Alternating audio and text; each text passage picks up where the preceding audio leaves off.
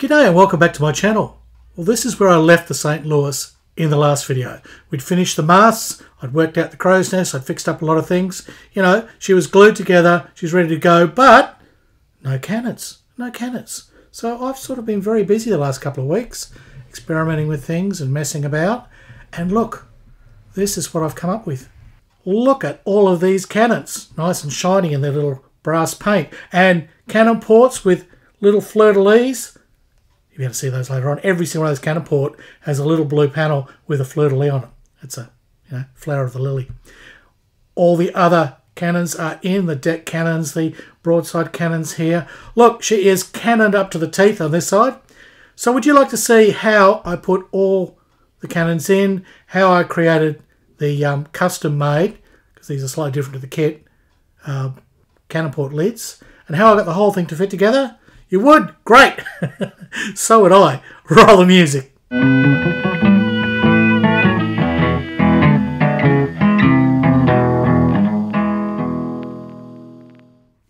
This is pretty well where we left off last time. In the last video I had detailed the masts and they're in, so there's a whole lot of work that went into that. If you haven't seen that, go back and watch that one. Now, there's a few things left to put on the deck. There's this boat, and it's huge, absolutely huge. I'm not really happy about that. There's supposedly, which way does it go? That way. Supposedly this thing here is supposed to sort of fit over there, but I went a different way, because although this is used, it does protect all the people there that are on the deck, the sailors. You don't have to have it. I mean, it's a thing, and it did exist, but it looks a lot prettier if I leave it open. And if that's the case, there's nowhere to sort of sit this huge little launch here. Now, looking in the paintings of ships from this era, often, especially when you see them in combat, they don't have this on the deck. It is behind and tethered, so that basically the decks are clear, so the cannons can run and everybody can fight. So that's what I'm going to do with mine. This little boat, I'll detail it up as a little kit in itself, and it will be swimming behind the ship. Now, Craig sent me a few things that are quite nice. Craig did all those stanchions for my my Schnell boat. Now, he sent me, I don't know if you'll see them, these are pulley blocks, and they're 3D printed. So there's all various kinds there. There's you know, 2s and 4s, and it's very nice. So I'm dying to try those out to see how they work compared to, you know, the traditional wooden blocks. Because if he can do a whole stack of these and it's only going to cost like a couple of shekels, that's going to be better than the 10, 11, 12 shekels that I spent to get all the blocks, wooden blocks, to do this kit. So that's worth thinking about. He also sent me a few more cannons in case I run short, and I'm sort of tossing up whether these look nicer than the ones that I've done for the deck, but I've sort of gone all that trouble with those ones for the deck. I don't know. I'll have to make a decision there. They'll be fairly easy to paint up, and they replace basically the very small low pounders. So these tiny little guys here, that's what they replace. So they're that size, and those ones just they sit on the deck. So what they have here on the St Louis, as far as I can tell from my research, is this level, they're 24 pounders. So they're 24 pounders all on there, the big guns. Then you go up to the next level, and they're 12 pounders. Yeah, they halve. Then they halve again to 6 pounders on the quarter deck and the forecastle deck. And then you've got these tiny little sort of cradle guns here. They're sort of, they're little. They're probably a 2 or a 3 pounder. I don't know. But there's not much to them at all. So that's the thing. Big down the bottom, and as you go up, they become smaller. Now, if you have been watching my series, you know that I cut out this piece here. Actually made a whole scratch piece, so the deck would go through, which is basically how it would have really been, as opposed to the kit had a solid panel there. But it had a solid panel there because really there would have been this silly thing over the top. Okay, so if I'm not going with that silly thing, I open mine up as it should be, and I also did a whole lot of scratch work on this panel. See, it's got doors and things. Okay, so that's where we're at. But the only mistake I made is I needed to extend the mast through, so I put a little piece in there. Okay, but if you look at say that angle, you'll notice I've done it straight up and down, but of course the main mast here it tilts backwards. So I need to fix that. That's something I need to fix. I've also got to paint up the lantern. Now I had thought of trying to do that out of clear plastic and everything. I could, but I'd probably spend like another month just trying to build that one piece. I'm going to try and paint it up first. I've got some nice chrome paint that I might be able to do the panels with, so it'll look very shiny, and then I'll paint it up and see how it goes. So it's not a little bad piece on its own. It's huge. It's pretty huge. So that leads us to where we've got to work at today, and that is all the cannons and all the cannon port lids. They need to go on, and I've also got to look at putting in basically the channel boards, which will need some modification because I am not using their plastic dead eyes there and that plastic rigging. I'll be doing my own, so I've got to look at that. Well, what I think I need to do first is paint these up.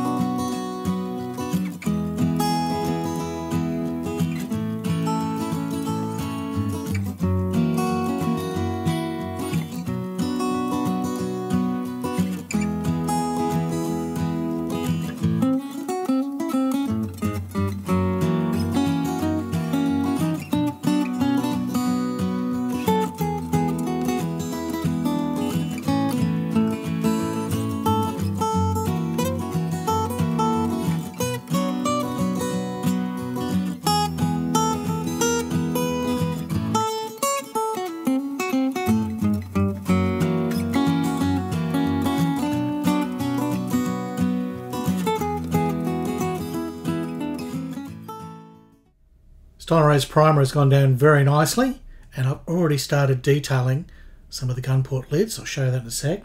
Now this yellow that I've used is a great base primer to put on the brass, and I've just done that with my Posca pens. Right, so that's just Posca pens there, wiped on, and then what I'll do is when I cut them off, I dry brush them. They're sort of in a gold colour Posca pen, but then I've got some brass colour that I've made up, which I've used elsewhere, and I used on the other guns, and then I dry brush that on. Just takes it down from that yellowish and makes it a little sort of whiter and more like brass. So that's quite good. And these are the tiny little guns. These are the 12 pounders. These are the 24 pounders. So they're on now. I've already done a few, so you can see the effect is quite nice. And you'll notice the underside of the cannon lid is blue, and it's even got a fleur-de-lis on there. You can't quite see it at the moment. What I started doing is I started using my Posca pens and worked out a way to get the blue on the back of the lid, and then it took me about 2 or 3 goes. In fact, I spent a whole weekend trying to figure out how to get a gold fleur-de-lis on here cleanly. I tried stencils, I tried all kinds of tricks, I tried painting with a brush, and I'm not very good, and in the end the solution was so easy. I'm a mathematician, of course, so I worked it out with a pencil. Yes, I got this beautiful gold pencil. It's a Prismacolor.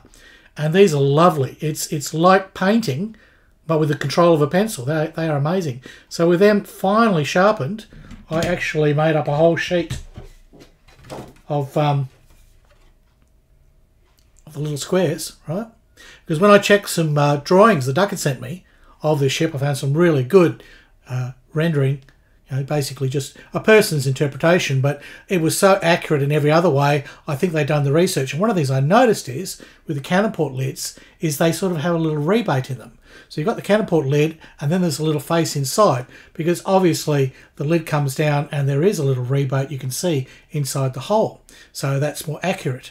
And that little rebate area was blue, and you'll see the little blue edges show up along there. So that's what I ended up doing. I ended up making little squares and then painting those blue and then using the pencil. Now, a few people have asked me about the brass. They said, well, aren't they bronze? They were bronze cannons, or aren't they metal, the black ones? Well, look, there were bronze cannons early on, and there were metal iron cannons, the black ones, from about the 18th century, right? But in the 17th century, there's a period where there's a great change, where ship design is changing a lot. You're going from these pointy galley prows to a much blunter sort of prow, and the shapes are different. The rigging is becoming much more simplistic. Like the rigging on this is insane if you actually do it all. They had a lot more lines to try and control the sails. Later on, the British worked out much better ways. But with the cannons, you have a transition period from bronze to brass and from brass to iron. But basically the French cannons predominantly in the 17th century were brass. So for this ship, 24 pounders, brass. 12 pounders, brass, yep. And my little ones, I'll make them brass as well, just for the sake of keeping the style. So that is important. Now another thing here, you probably only see a little close up if I show a photo, is every one of my cannon ports I have rigged with a cord. Because every other ship I've ever built, you glue the cannon port lids on and there they are, sticking out, you know, at the angle. And there's really no reason they should sit like that, because they're hinged up, they're just going to flop down again. And what they do in reality is every cannon port lead has lines that go back that pull the lid up from the inside. So that line is equivalent to the roof or the ceiling of that gun deck. So on the ceiling of that gun deck, there's a line that goes through. The guys inside, the crew, pull that, thump, cannon port lid comes up. And then when it goes down, they just kind of just let it go. It'll go down, they lock it off inside. So I've closed off these three here because they're kind of weird. Like this one wasn't on the nice level with those guns, so I thought, no, I don't want one sitting there. This one here, well, every time it would have gone off, would have shattered all the bloody china and all the crystal glasses in the officers' quarters there. So that seems sort of stupid. And the same with that one. A little too close there. I mean, you know, they'd be sitting there, you know, playing their violins, eating their cheese, drinking their wine, and somebody goes and fires a cannon off? Absurd. But no, aesthetically, I thought I'll just go with the run all the way along here. There's one here at the bow, which they have moulded on. I don't know why. I nearly thought of cutting it open myself, but I'd come this far. I thought I'll leave that one shut as well.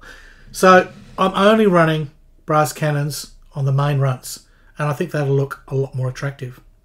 All right, what I'm going to do now is I'm going to show you how I detail the lids on both sides, including making those rebates and then putting the blue section on and drawing on the little chevrons or the fleur-de-lis, right?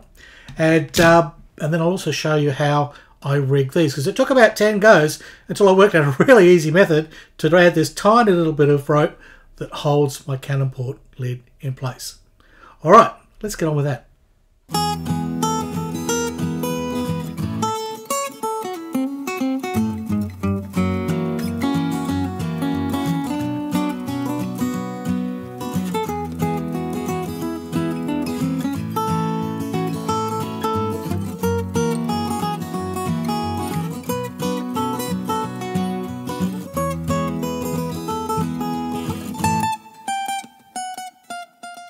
Next, I need to make the little squares, which are going to be like the little rebated areas for inside those cannon port lids. So I'd sprayed up that whole sheet of blue and measured it out, and they're going to replace those ones which are a bit horrible there. What I need to do though is I just need to brown out where the edges are going to be, because these little blue squares are going to be slightly less wide. While I wait for those to dry, I'll get a few of these cannons off. I've been dying to put these on. They're it always seems to be that sort of, you know, the icing on the cake for the kit sort of is when you put the guns on, which is, you know, it's just, must be a boy thing. Must be a boy thing. Now, these weren't too bad. They require just a little bit of cleaning up. You had to make sure that the joining tab, where they poke into the hull, make sure that's all nice and clean of any sort of flash or rubbish. Otherwise, they're a bugger to put in. Now, the ends, I don't like to have my cannons capped. I like them wholly. I like holy cannons, right? Well, a little hole in there. So score a tiny little starter point with a knife, and then get out the pin vise. And I'm using about a 0.6, I think, this stage. Yeah, 0.6 millimeter. And carefully as you go, make sure that you are centered. And I just drill enough that I can actually put a toothpick in there to hold it when I'm painting later. So it's not much, it's only about 2 or 3 millimeters. And it just gives that little hole, which I think really improves it. And to make sure it stays nice and round, I use my good old corn on the cob, and that pushes it open. Now that I've got that all sanded up, I can touch it up with my Posca pen. Okay, that's got it gold, but I want to be brass. So I'd made up this solution of brass. It's a bit of silver, a bit of gold, that sort of stuff. It didn't airbrush very well, and it didn't go on neat. But I found with the Posca pens underneath and then doing a dry brush technique, I could lighten the colour of that gold, soften it off, and get the brass look that I was after. It takes a couple of sort of dry coats. You've got to sort of take your time, be patient. Now, Posca pens also work really well for fine detailing on those cannon port lids, because they've got like a little metal strap there, a hinge. So that little fine point Posca pen is just perfect for getting in and basically doing those. I mean, it's paint. It's just like doing the brush, but it's a pen.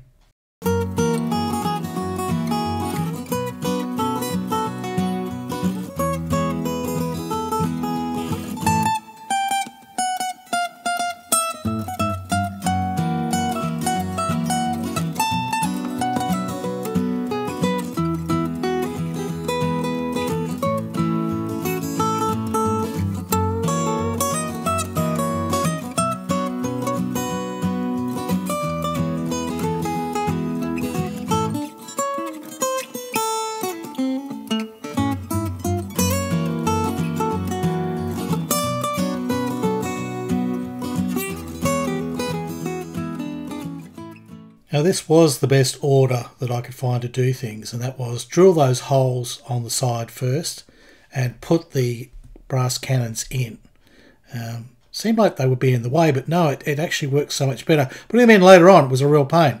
Now the little cannon ports here, the lids, they come off nicely and they clean up fairly well.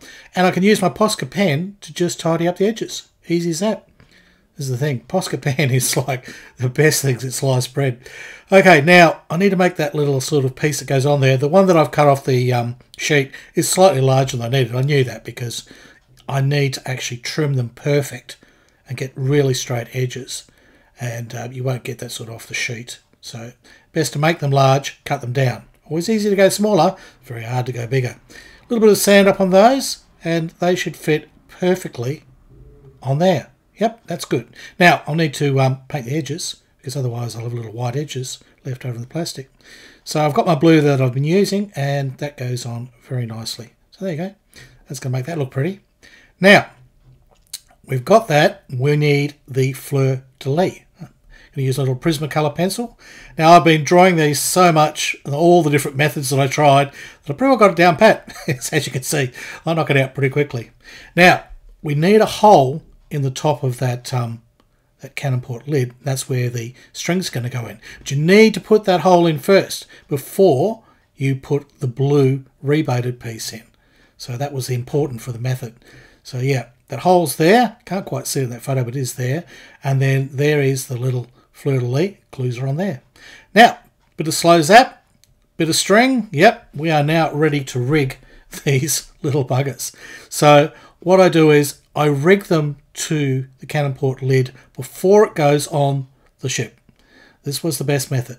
So that can now poke into a little hole there and it stops on the rebated piece. Now we can glue the cannon port lid to the ship and everything is a lot easier because that'll just go in horizontally, no problem at all. See, it rests on the cannon. That is so easy. Now we take a toothpick and push that through to get the angle that I want, and we leave that to set. Once it is fully set, then I can take the thread and put it through that hole that I pre-drilled. And there you go. Bingo bongo. That goes together so easily. But it took me about a day to figure that out, I can tell you.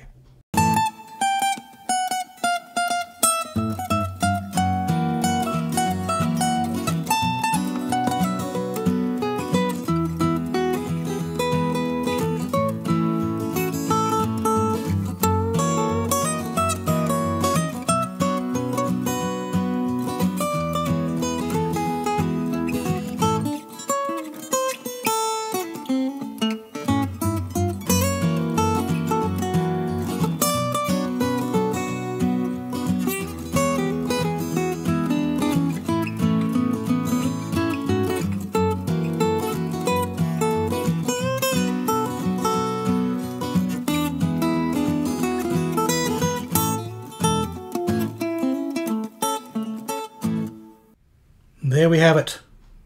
All the cannon are in and they've been brassed.